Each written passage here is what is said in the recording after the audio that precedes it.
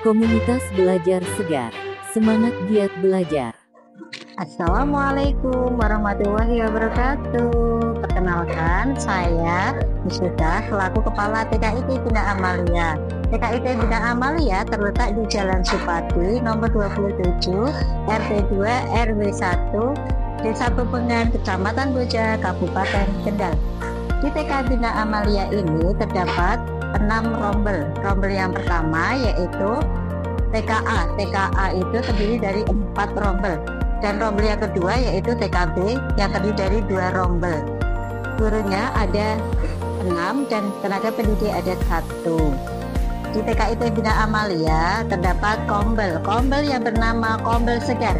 SEGAR artinya Semangat Giat Belajar. Ya, di situ kolaborasi antara TK IT Bina Amalia dan KBIT Bina Amalia.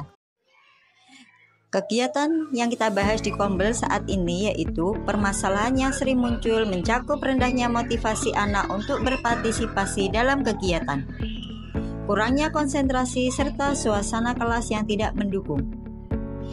Penyebab yang membuat suasana pembelajaran di TK IT Bina Amalia tidak kondusif.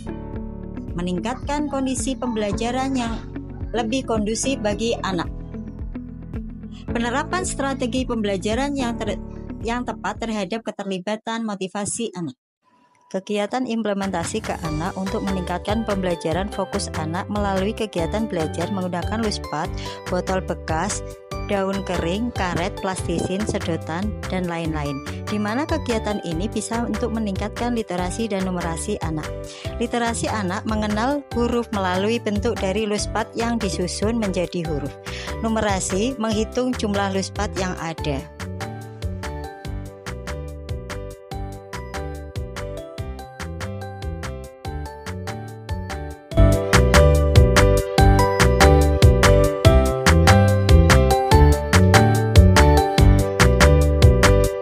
Cuplak suweng tenggelenter mambu ketundung tudel ka empulera liru sapa guyu delikake sir pong delik kopong sir pong delik kopong.